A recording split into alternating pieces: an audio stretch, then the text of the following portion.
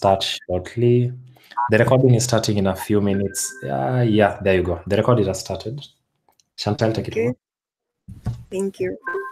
Hello, welcome to a monthly Elixir webinars sponsored by ElixirKenya. I'm super excited to have you here, excited about all the amazing conversations that we're going to have today. Now, before we begin, let me remind you one thing. We will be recording today's session for those who are unfortunately not able to make it here today. We will also kindly require you to mute your mic and turn off your video to avoid unnecessary interruption during the session. But be free to ask questions on our Slido platform, which will be provided to you on the chat, or you can type a question on the chat. So joining us today is a remarkable and amazing visionary. When I say when I say amazing, I mean it. What's special about him is that he loves helping young adults just like you build their programming skills. So today he will illuminate the best practices of REST API for the next 60 minutes, handing us lots of practical ideas you can immediately put to work when you're back in the office on Monday. Let's welcome Chris Nyaga. Chris, it's so good to have you here. Thank you so much for joining us. Chris, Hello. you can take it over. Just to confirm, you can hear me clearly? Yes, you're loud and clear, Chris. Awesome. I'll take care of my environment in case it does get noisy, but thanks for the intro, Chantal. This is my first time presenting to ElixirKenya, and I'm excited, but I have attended some of the previous sessions. As introduced, I am Chris. I am based in Nairobi. I am a full stack, but mostly backend developer. Full stack developer who doesn't write CSS, so there are many of us. Yeah, a little about myself is I've been an engineer for about 6 years now-ish, give or take. Had an interesting run so far, working with different programming languages. My current focus for about the last 6-ish months has been Ruby and very knee-deep in Ruby, so I opted not to make this a very elixir session. For the people in the WhatsApp group, I earlier on sent a message saying, don't expect to see in your a lot of elixir coding sessions because I myself feel like I'm out of my zone with elixir. But again, I'm excited to be with you guys. Yeah, so I will share my screen in a few. What else can I say? Yeah, I work again in Nairobi. I work for which companies? So right now I work for like 2 to 3 companies.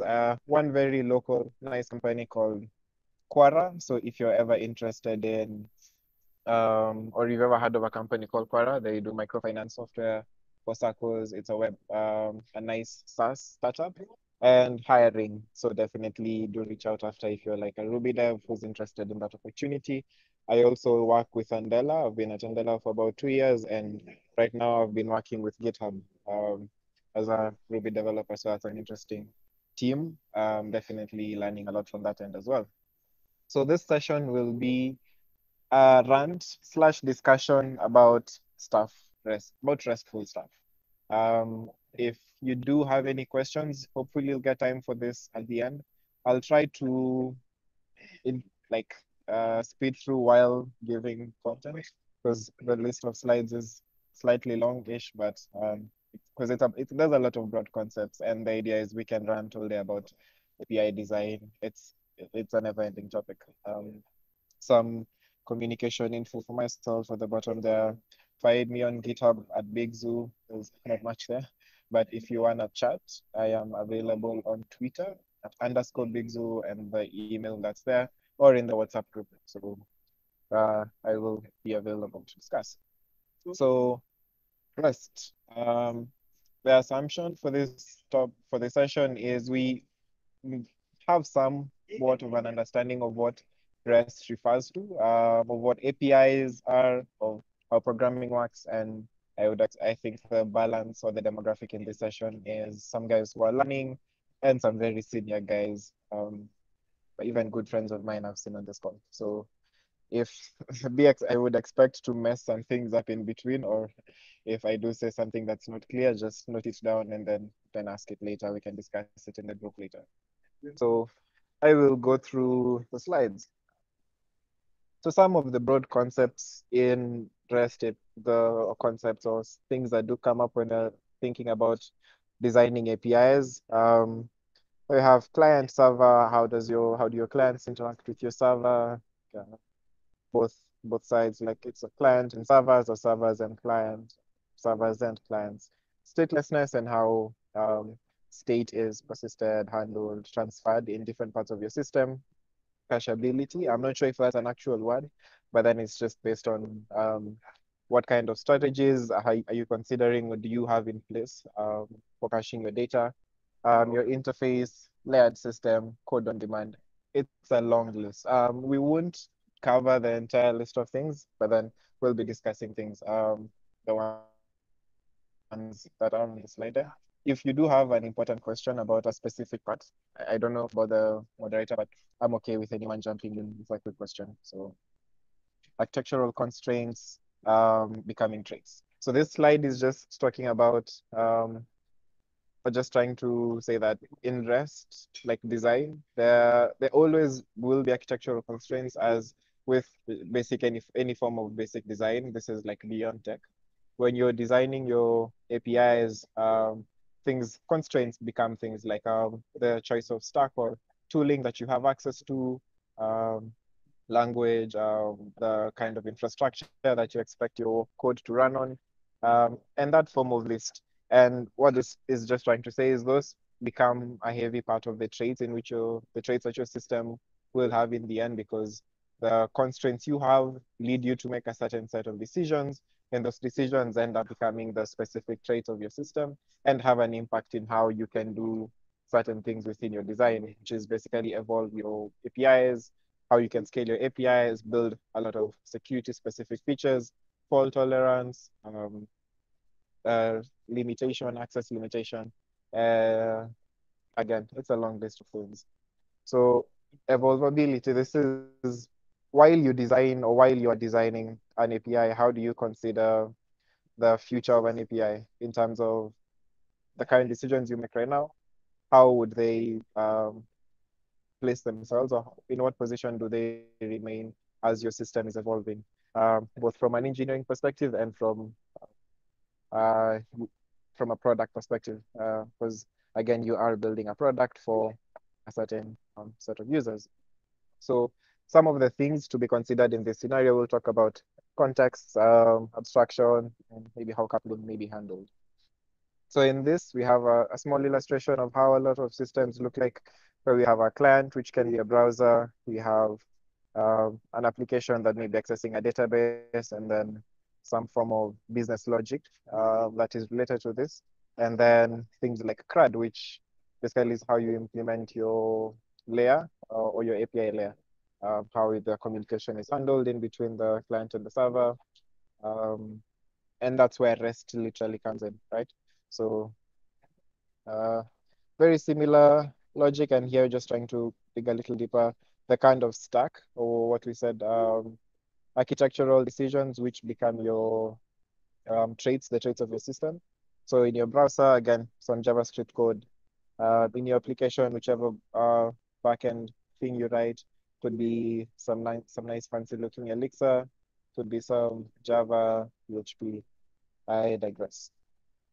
So again, this slide is full of a long list of opinions, and I hope they make sense.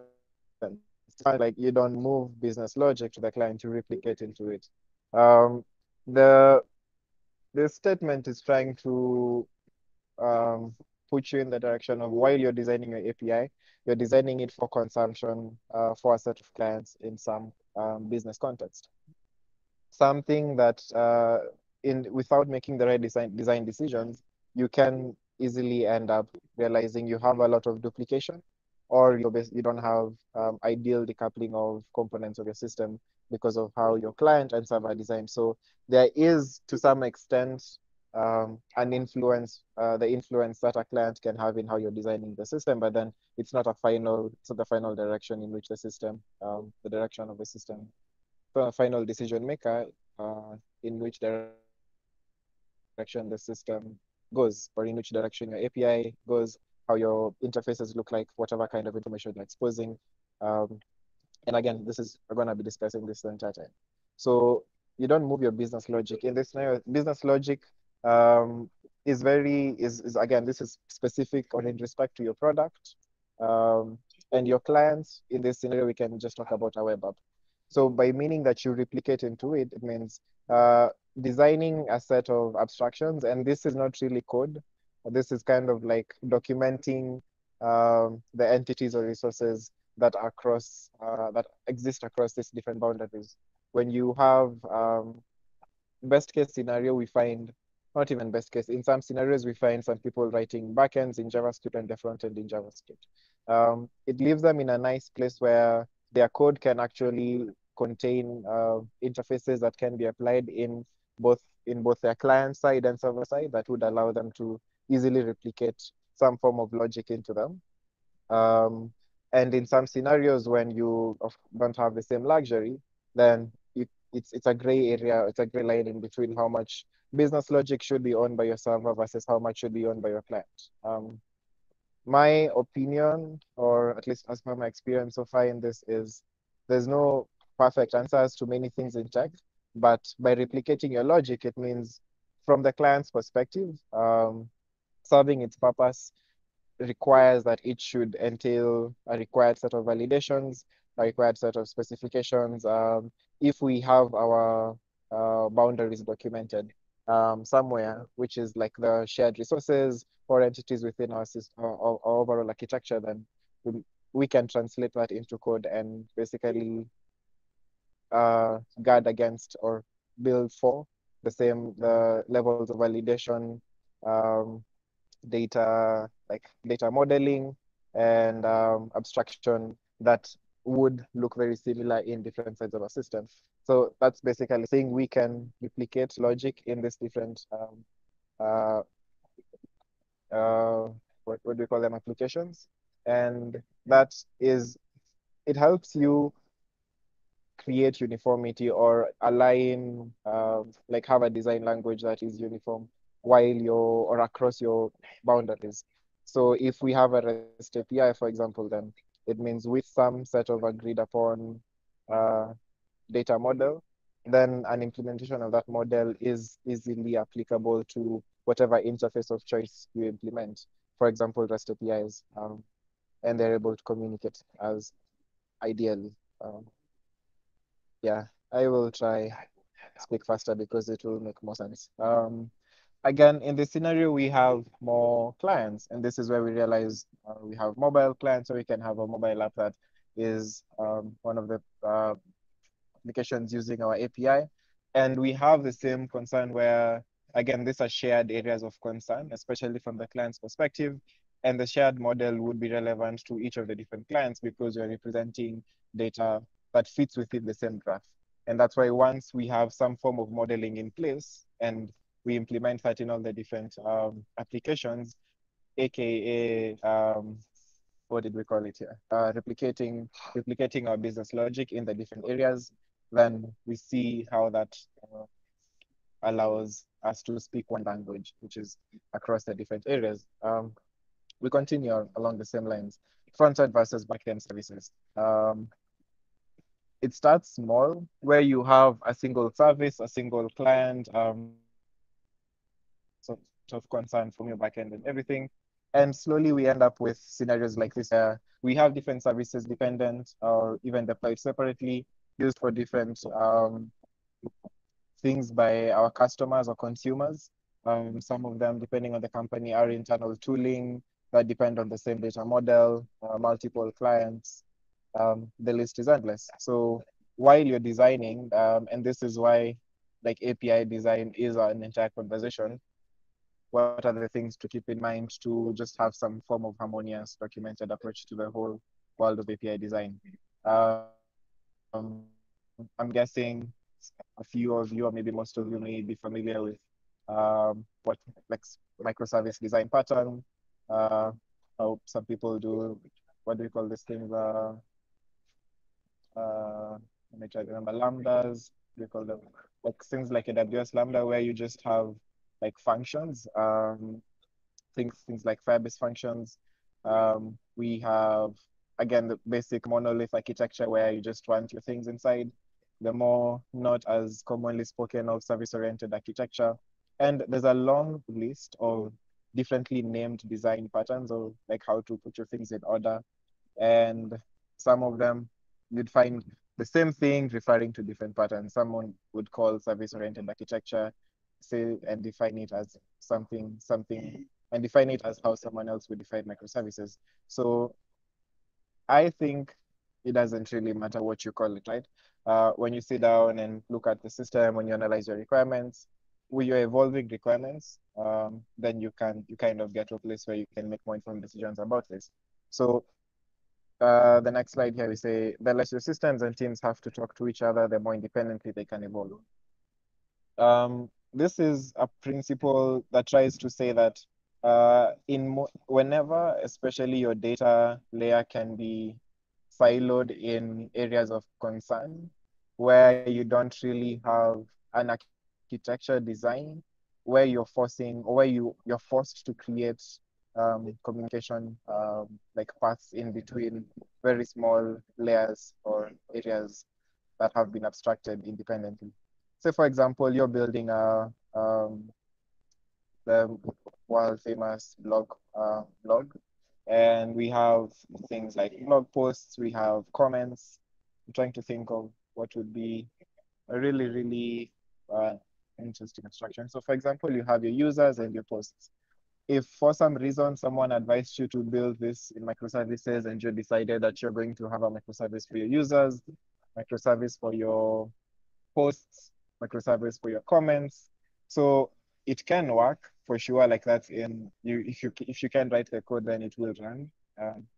But then the question that is begged, or this begs the question of should you? And as you build this thing or this idea that can be a simple implementation, you're forced to adhere to this set of decisions that you made earlier on, where to implement or to make a small step in your system, you have to hit different data points. And we hear things like RPC design coming into conversation. These are like making procedural calls, and there are a lot of protocols written around how to do things like this. You'd hear some people mention messaging and queuing services, where they're now considering bringing RabbitMQ into their blog post service so that they can publish and subscribe to topics of there's a new post that needs to be associated with a certain other thing. So the point of this is saying, I think there's out there building a blog with microservices, but then the idea is in your area of concern, in your business, in the company that you work with, when you design the different components of your system, especially when you are aware that it is required to have some level of communication or moving data flow within the different parts of concern for a certain maybe business area, then be very aware that the more abstractions you may try to create around your design, around your APIs, can create a certain sense of complexity that makes it hard for you to evolve the different parts of the system. For example, if you make a push in one service, then I've ended up seeing this in teams where just to fix a bug, we have to like merge PRs in 5 different repositories just because of the way our systems are decoupled. And in one, especially from a user's perspective, which helps a lot to know whether you're going on the right track. Then if you have ever found yourself where one area of concern from a user that feels like it's just one domain, but then in your architecture and like in your architecture implementation hits like 4 or a number of different levels of abstraction, which all like need to communicate with each other to achieve this same simple thing that the user needs updated, then you kind of realize are there ways in which you can improve this? It's not that every system that works like that needs a change, but then you have to maintain a balance of um, developer experience, evolvability, and again thinking of a future whereby if you keep on building features on top of this, then it becomes a recursive scenario where out of each of these specific boundaries, other boundaries can be created, and the level of complexity just keeps on getting deeper and deeper. Um, API evolvability is key in a system of systems. Said system a bunch of times on this call. But then in the term itself is as different people understand it differently. A quote or there's a book here. I'll share the slides later, but then some slides just reference books in which different authors try to bring different perspectives into how you can consider system interfaces and API layer abstractions. So long runs around evolvability. The takeaway from this is as you design your boundaries, keep in mind how these boundaries may evolve around each other as you create or remove levels of abstraction. Um, how does this look like when someone wants to now evolve this thing, or when this area of product evolves, or when this, from an engineering perspective, once you get to a place where you want to break off your system into different places for purposes such as scaling or architecture rewrites, then how does the current interface look like to support that future in mind? You're not bike shedding over our future, and there's a Yagni principle of you ain't gonna need it, and that still applies to some extent, but that it also means that while you're designing, you don't just build for the sake of everything right now. You keep in mind the future and taking into account this can just be something like documentation, having a clean interface, and again, interfaces are key in evolvability. That's something that I also came to realize because it means that especially when you are updating your abstractions or when you are creating abstractions, the first thing, if it wasn't done previously, is to create some form of interface where you can predict or where you can adapt or create multiple adapters that can implement the requirements that you need. And in a future where you are breaking off different parts of your system, then that interface is what will allow compatibility for the future. So evolving distributed systems, I'll put a link to that. So when we talk about clients and servers, are you in charge of the client? Yes and no, it depends. In some scenarios, you are building clients for, you're building API clients for like a human client for like a customer. So that means you're in luck. And in some scenarios, you are definitely hired to just build an API to implement some form of interface that will be used by other people. So these are interesting questions, right? Are you in charge of the client releases? Are you in charge of the client deployments? Do you know your clients? Um, I These questions are here to again talk about the kind of influence a client can have in the way you design some of your interfaces or the things you keep in mind while you're designing your REST APIs. Versioning is something that can be done in a lot of ways, but then if your clients specifically need to or have 24 at any point in time using your APIs, you can't just break specific interfaces over like better implemented like endpoints and expect that your clients are able to keep up with it. So this means that while you are designing, building with a sense of how do you support clients that either you do have access to or you do not have access to. Is the engineering team able to keep up with the pace of how you're designing this? If not, then how do you ensure that the code you're pushing, even to replace legacy abstractions, can coexist for a certain point in time up until you are safe to say that we can get rid of previous properties of how our interface look like, of our interface or of our API, and then replace them with whatever the client is using as an upgraded version. And again, as you work with your clients, then how are they kept aware of these updates? And some of those things I mentioned later in the slides. So do you want to know your clients is a last still big one, which is even in scenarios where you're not exactly in control of who or when is building the consumers of your APIs. Is making a concerted effort or some level of effort to understand the people who are building this going to aid in how you design this? Um, my argument for this is yes, because once you have the perspective of an actual consumer, then you can some things that may easily not be in mind usually come into play. It's kind of like having code in front of your eyes for an entire day, and then just someone sees it for 5 seconds, and they're like, this could actually be this because it feels better like this, or it makes more sense depending on how our interface looks like, and it kind of pushes you into the domain of collaboration, where you realize having more eyes into what you're doing can be very helpful in how you design your interfaces. Levels of abstraction. In here, we say elevating an API abstraction level to HTTP adds cost. This statement, or what does elevating API abstraction to HTTP mean? REST by itself is like representational state transfer, represented by a set of verbs and that like convey a certain intention. So we have get, post, stuff like that.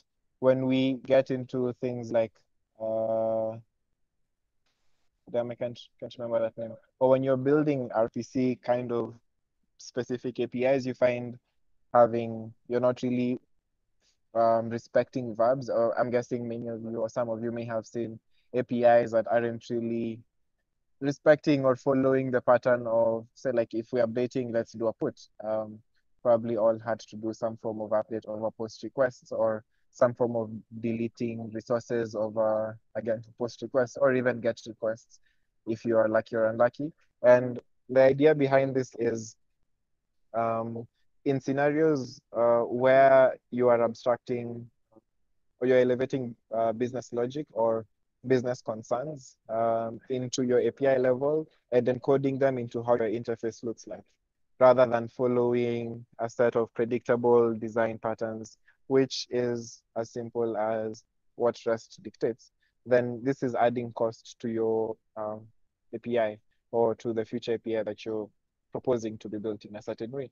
The reason for this is just because of one, the level of maintenance of something that isn't really following a structured pattern isn't as good as like the alternative.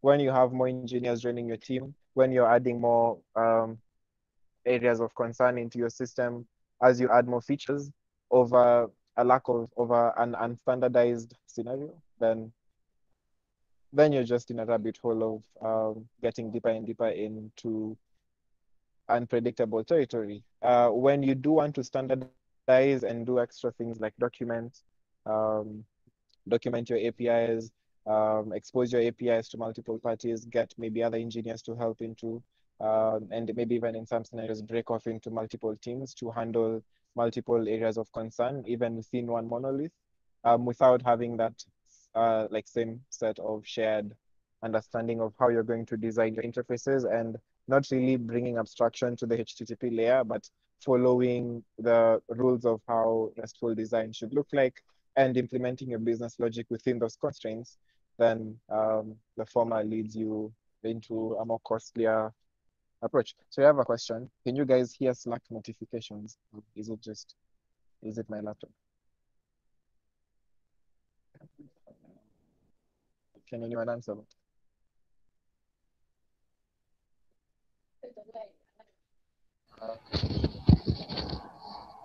Can, can anyone hear Slack notifications from my end? I want to know if I should switch off Slack because I can hear them. Okay, I'll take that as a no. Um, cool.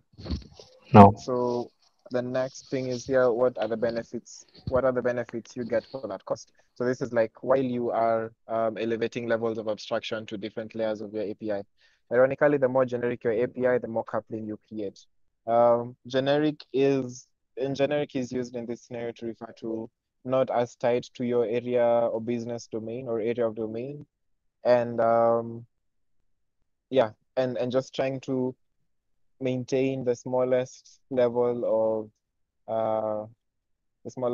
of elevation of like these forms of business concerns into your actual like API encoding or endpoint design, or how you like just then the more coupling you create. Coupling in this like is trying to show that if you again just follow a strict no no implementation pattern or a strict generic pattern, then you end up having a lot of specific or small bits of the system or small um, interfaces within your system that all are expected to do a very small set of changes or information or logic, and then the coupling areas to get or to communicate a certain business logic, where you're just trying to create a post. And we talked about creating a post having to hit maybe multiple microservices based on just where your user information is stored, where your post information is stored, where maybe you're tracking your user information, sorry, your viewership information, how many people are seeing this, what are the statistics around it, and having a bunch of those things in very or like owned by very small parts of the system that just try to communicate over multiple um, interfaces can like leave you in a state of a lot of things just being coupled together. So how do you kind of um, have a sweet spot? What's a sweet spot in between? So again, here we say business logic is replicated into and amongst clients, which create coupling, where we have presentation, process flow, domain logic, and data. I'm gonna try to go in faster as we try and see what coupling means in this sense and like how do we make sense of this. Contracts, right? Uh, Probably a lot of us have heard about them, and what do contracts mean? I'll introduce a connaissance, and what this is a quote from Wikipedia saying in software engineering, two components are connaissant if a change in one would require the other to be modified in order to maintain the overall correctness of the system. Stronger forms of connaissance are acceptable if the elements involved are closely related. Um, So this is kind of like how do you implement coupling in a state is like in a position or in a form that allows your system to evolve while also maintaining a set like some sane level of complexity that makes sense, where you don't have your business logic encoded into your HTTP design or how you're implementing the different forms of REST principles, while you're also having an acceptable level of connaissance where a small area of concern can be collated and like have like collected in a certain area of the system where it doesn't actually affect multiple abstractions of business logic, because you have an actual interface. Or so the idea is once we have a lot of the business domain or business specific decision logic with behind contracts or behind abstractions that give us interfaces where we're just able to communicate a very small subset of expected actions.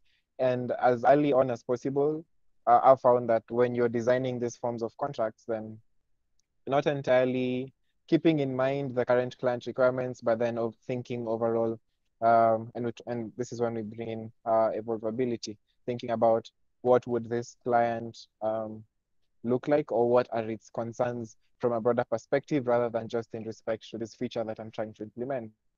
And then having all that encoded within business logic abstractions means even as your API evolves, the same layer of abstraction can be used in different implementation areas or areas of concern where you don't have to go tweaking around your domain abstractions, because your interfaces already expose all the different things that are relevant to that area of the system. Um, Stronger forms of connaissance are acceptable if the elements involved are closely related. There are, of course, scenarios where we do now have ideally separated areas of business concern or areas of business logic abstractions. And this is just what this statement is trying to champion.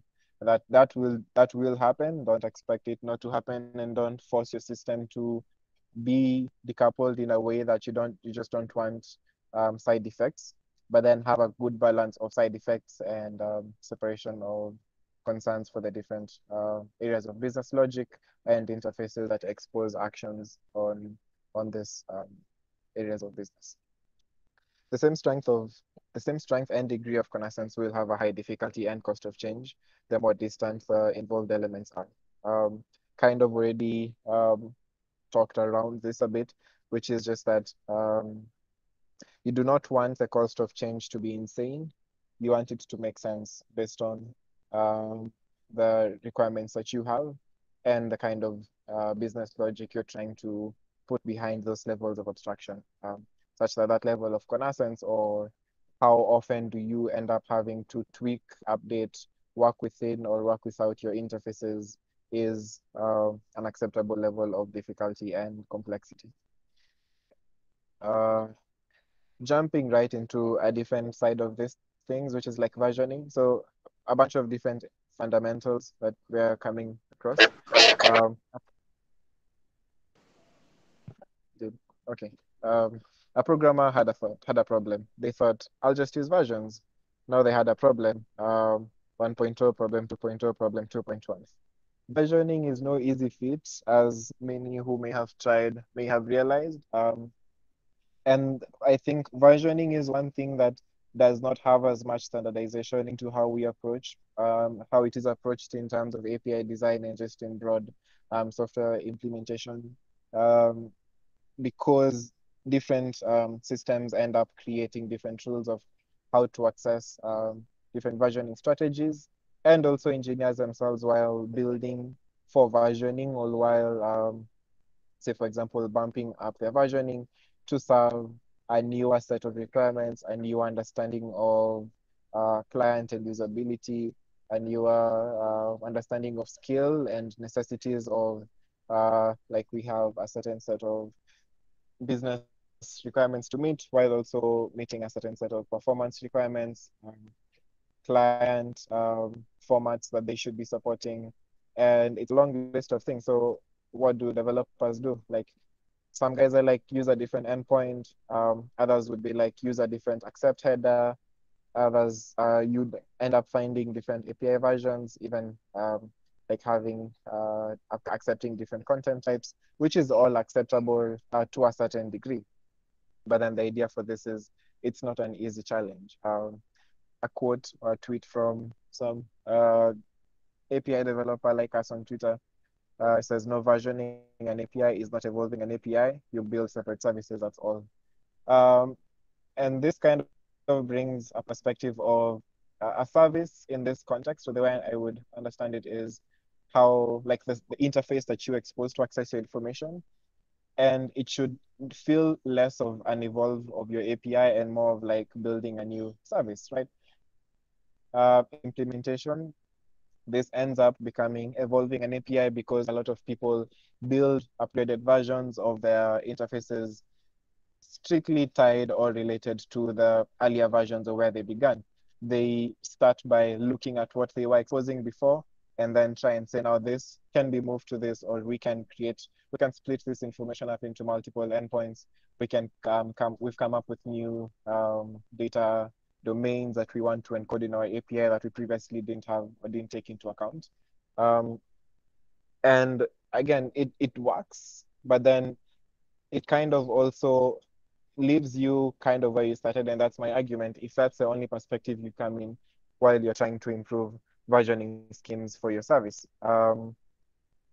This is an extract from a book, still talking about versioning. This is where we have not point-to-point compatible. Explaining this is, so the idea behind this is, we have versions, and then we have a certain set of data points. What we have at the top is, at this point, the cost becomes unbearable and every change in services becomes tactical. This is not the best example, but it's a good extract from this book. I wanted to plug this in here, so I'll put this in the subtext. It's a scenario from the author. But then the cost of versioning an API in this and I look. Ooh, I didn't put the next slide here. The the takeaway from myself in terms of how you're considering versioning for APIs is mostly captured by kind of the tweet we were discussing. Imagine your services or imagine newer versions of your interfaces as entirely new services and an opportunity to build from the ground up. If possible, an opportunity to not to have it as less less coupled to earlier versions as possible. If the domain models aren't as specific, or they should only match the previous models from a business perspective, if like it's that much required.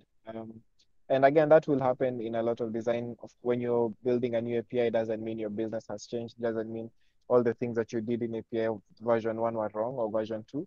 But then my point with this is building don't think too much about V1 and improving V1. Think about a new chance to create a better version, a better implementation.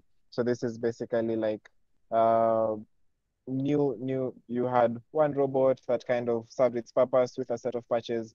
So try and think like you're building from the ground up. Some core concepts will remain the same in terms of the core parts of your, say for example, your graph, your data modeling, where your data is coming from, the type of users you have. But as you design your API, which is the focus of like this point, then what interfaces make sense right now? Does it still make sense to use a certain set of standardized, like, does it still make sense to expose this in JSON? You may have realized, like in REST API, you end up having, especially when you're trying to handle things like resources, a bunch of nested endpoints, and your clients may be in a state where they're making a bunch of different requests just to achieve a certain set of requirements. And does it make sense to consider other approaches as to how you model your data from that perspective? So while you version your API, yes, you can always, it doesn't really matter what your versioning strategies are in my perspective, like whether you're versioning via a new endpoint, whether you're gonna deploy service and just make it look like it's the old service, or whether you're going to use things like accept headers to make it easier for your users to migrate to your newer API endpoint by endpoint. The core part of your design should be the evolving requirements of how your previously existing API has performed, has lived, and has been used. So yeah. Lastly, internationalization is a big one, and this makes a lot of engineers just flip their desks. I don't know if there are people here who have ever gotten a request like we want to add a new language, and you realize you have encoded strings, wordings, information in 101 different places. Internationalization is one of the simplest things to make a core part of your system from the get-go, because it makes you follow a certain standard that's not really that complex to understand, implement, and doesn't really and has a amazing net positive impact for your system as it evolves. Because one, you always have one point of reference as to how you declare your labels, and it makes it easier to maintain even without going to a place where you now have requirements that now are across different domains, like different countries and stuff like that. And it becomes relevant to actually implement it. So when the time comes, always keep some of those things in mind. If you're at the early stages of designing your APIs or your products or your stuff, then consider things like this.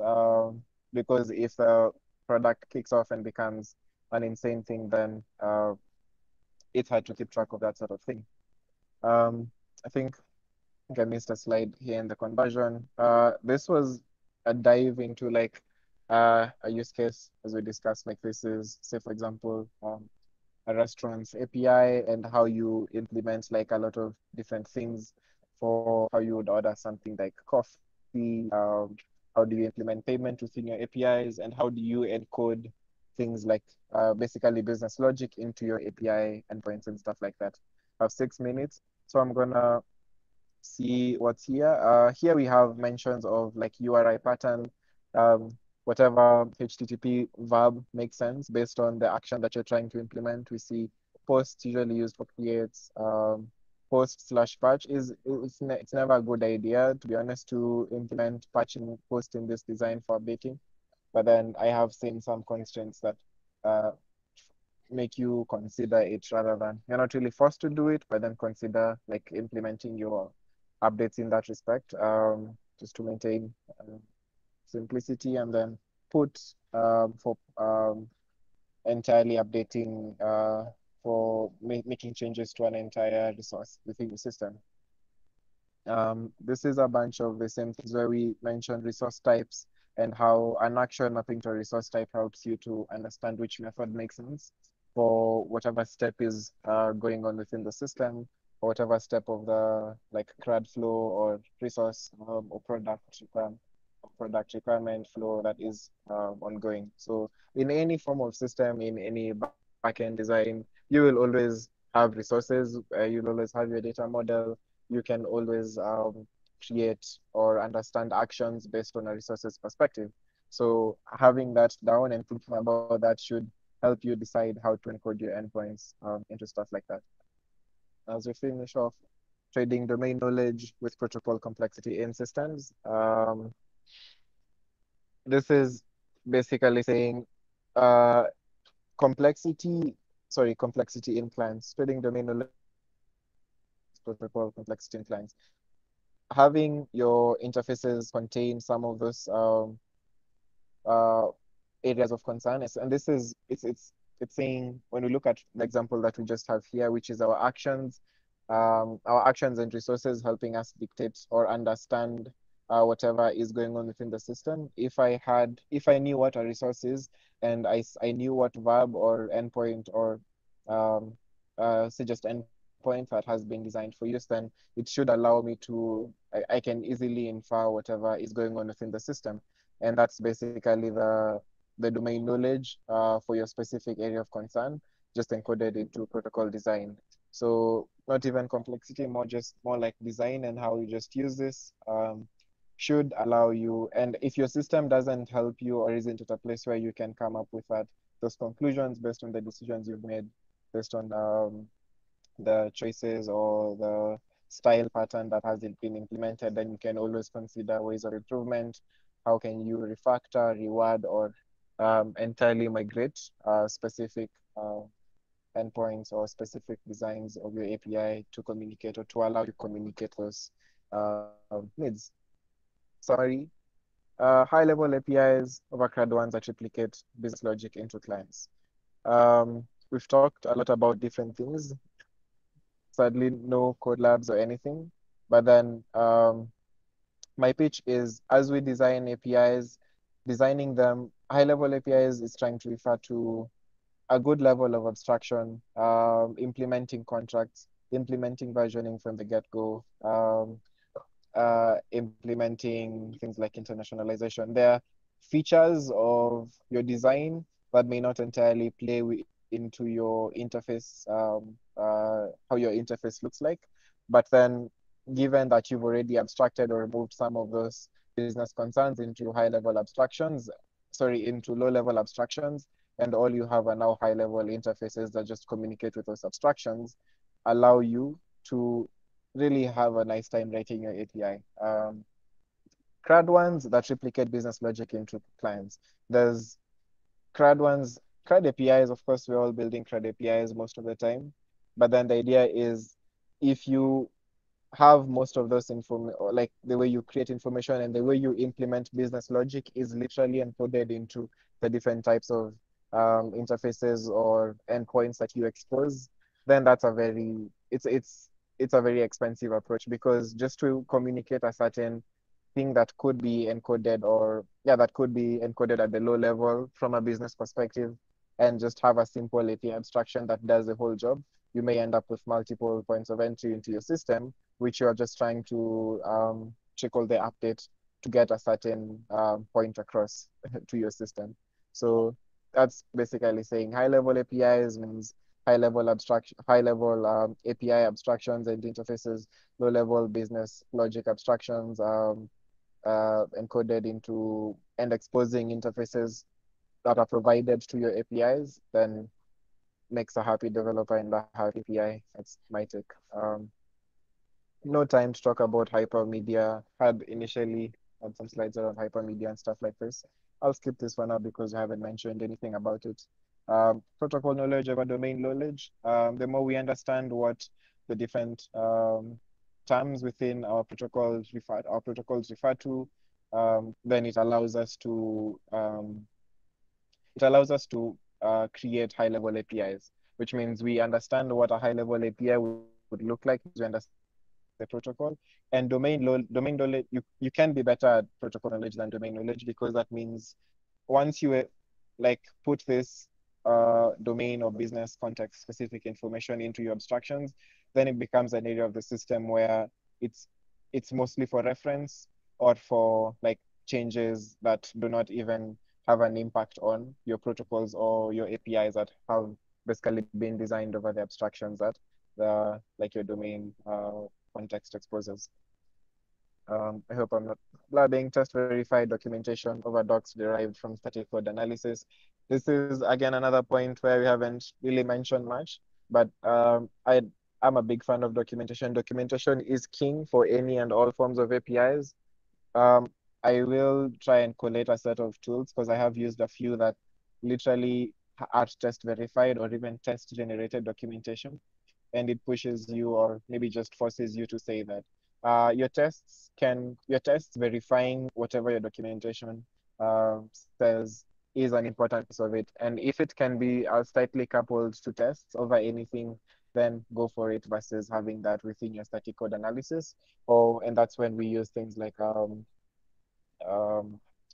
they're called different things in different languages, but this is like having just some set of annotations or code over your methods and everything. And again, things like Swagger do champion these forms of patterns a lot, but they don't really, they are not really tied to your actual implementations as closely as things like tests would be tied to it. So just saying that your tests should always communicate everything that you're communicating into documentation, and nothing that you explain there is not tested. So tests and documentations are king. Embedded API docs and specs over separate portal. This is a give or take opinion. I would say it's better because the closer that your documentation and specifications are to the actual implementation, then the less chance of them ever diverting and growing apart. And this happens, yes, for when you're building public APIs for clients, if you're like that form of SaaS company, or even internally as you're just building internally required documentation for your systems. Yeah, and I am out of time. It's 4:02. I have talked a lot. Do we have any questions? It's been a long lecture, but just shows when you're designing APIs and you're designing just APIs, there's a lot of things to keep in mind, so you can maintain a balance of this makes sense, this level of abstraction for this scenario drives me to make this decision for our API and say that this is a better approach to implement, and this is a better level of abstraction to implement versus another. And hopefully another day we can talk about this from like an actual code perspective and build an API that takes into account all of these considerations and see them in play and see in practice in play with examples. So yeah, that's all I have for today.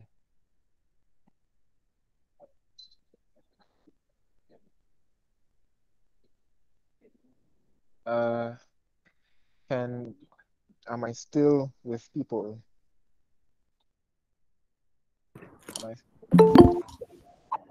Yes, Chris, you are.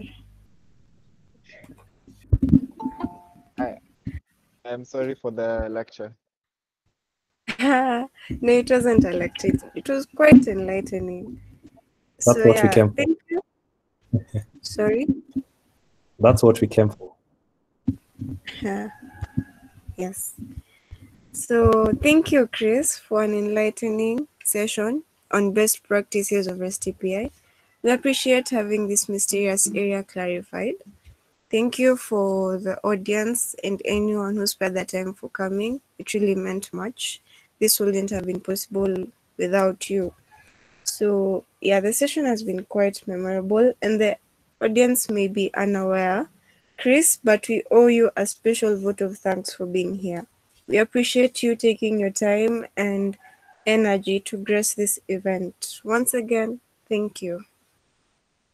And Monica says thank you too. And yeah, I see if anyone wants to reach out, discuss some of things more in broad. Again, I'm not on Telegram, but I'm on the WhatsApp group. So let's use it. Let's talk. Let's learn from each other. And yeah, and thank you for attending. So, yeah.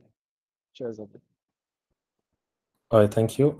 Chris, do you have a few more minutes just in case someone has any clarification they want?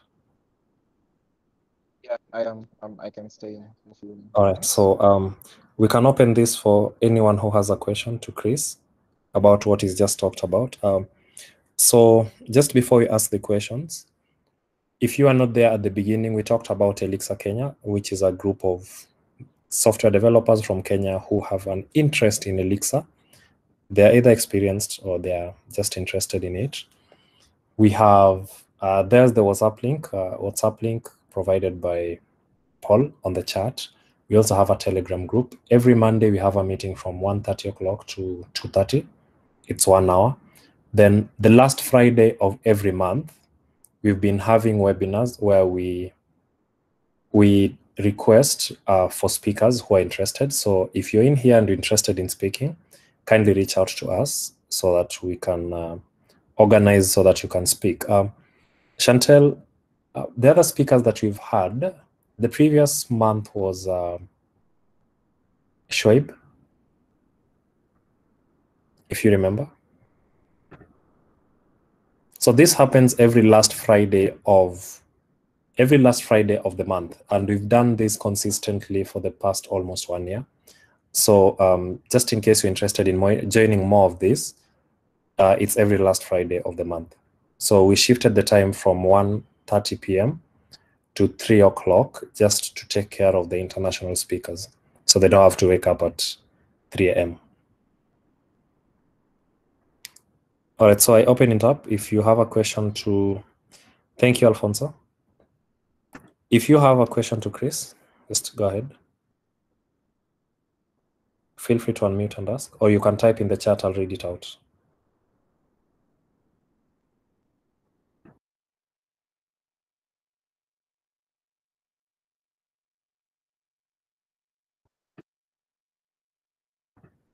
Okay, so Chris, there's a question on the chat.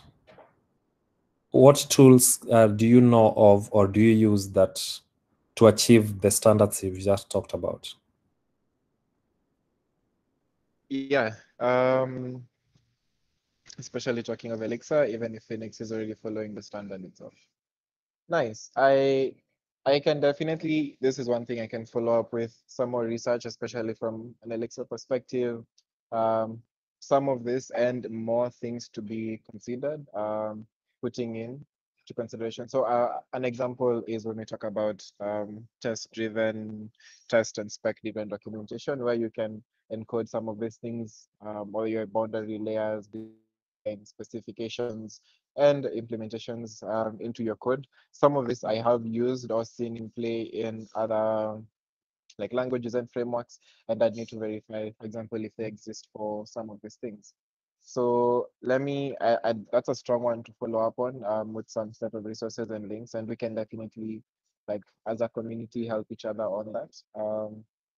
I don't, let me see if there's anything specific that comes to mind.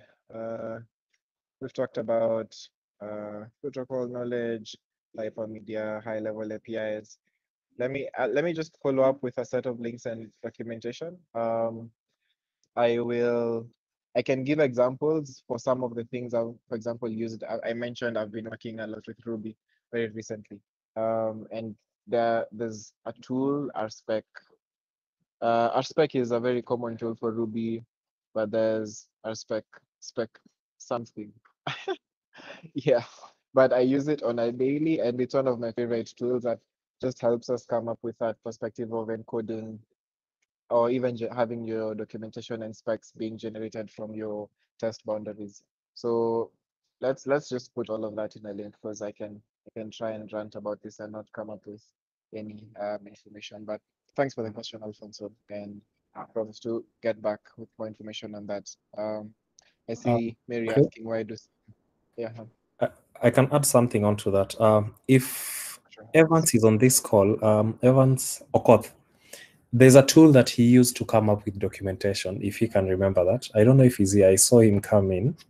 So he can just tell us about it. It was in Ruby, but we can find probably an equivalent. I don't think he's still here. We can get an equivalent in Elixir. There's Swagger for Elixir that you can use for your documentation.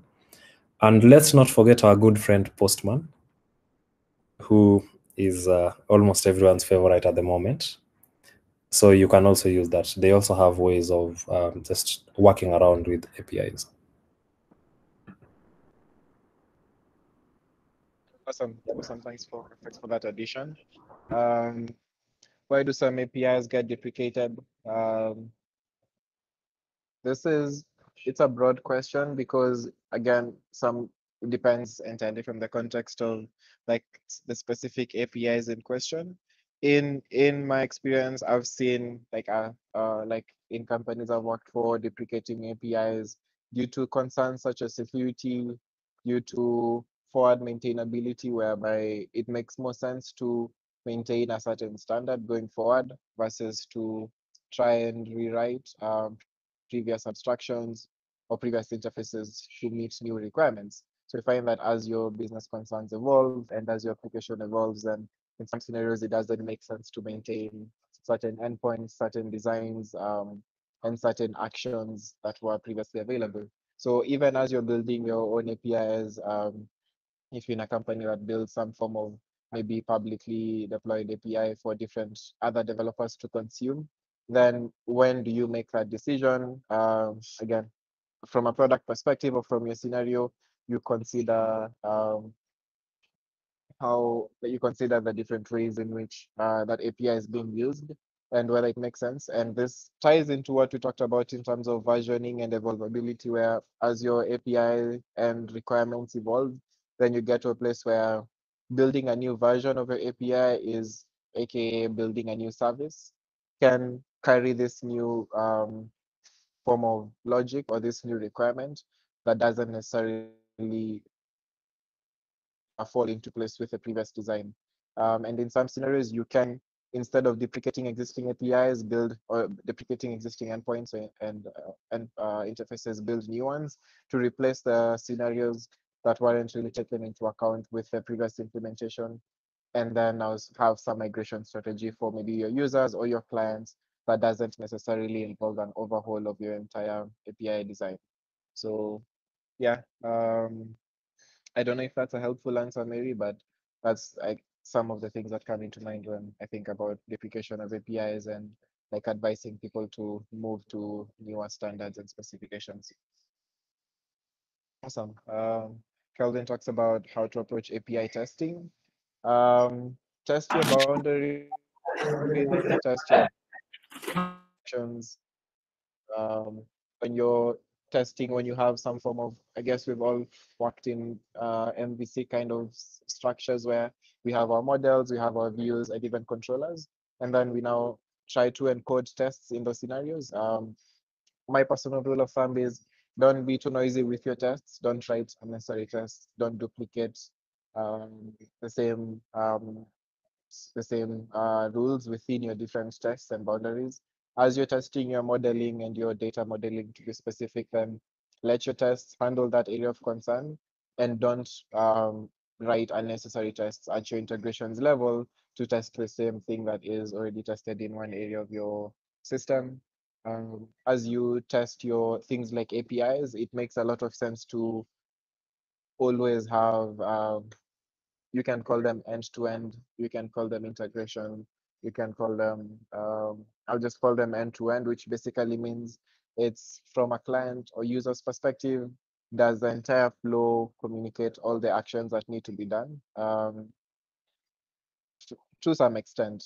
I say to some extent because on one end, if some people opt to be as verbose as possible and end up rewriting their integration and unit tests within their end-to-end tests, and some end up having side effects that are not really tested, are not really tested within your end-to-end tests. My advice on this is, as you write your tests and as you have your different boundaries, while the different boundaries, if the different boundaries have their own tests, then that is sufficient to expect a certain action to happen. For example, if you have a certain job that should do a certain thing, that's like initiated by an endpoint. Your endpoint is honestly only concerned with whether the job was initiated from your end-to-end test perspective. And you're not really going into the nitty-gritties of what action the job was doing, because you should already have independent integration like tests for your jobs that already handle all the nitty-gritties of, if this job is called and it's running, then what exactly is it doing? What exactly are the data layers it's touching? Does it have any extra side effects on other parts of the system? Are those implemented? So all of those are kind of held in one place, such that they are no longer areas of concern for your end scenarios, e.g. scenarios where you have multiple endpoints touching the same job or calling the same job. Then you don't need to, in each of those integration, or sorry, in each of those end-to-end tests, check, so like ensure that this job is doing all the different, or handling all the different scenarios you expected it to handle, just because the integration tests for that job already expect all the different forms of data and are already tested to work deal with given all those different forms of data. So I hope that's a helpful answer, Kelvin, for API testing in broad.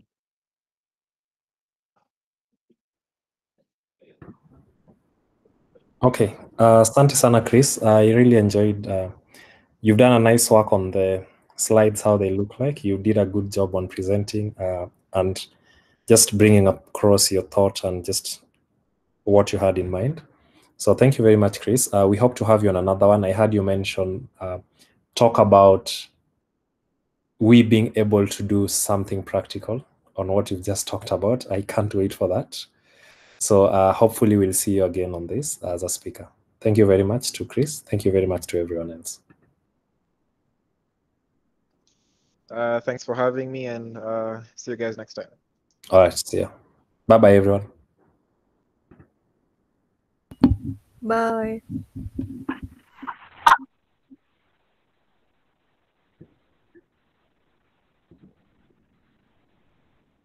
Mbona kuna ngoja nini?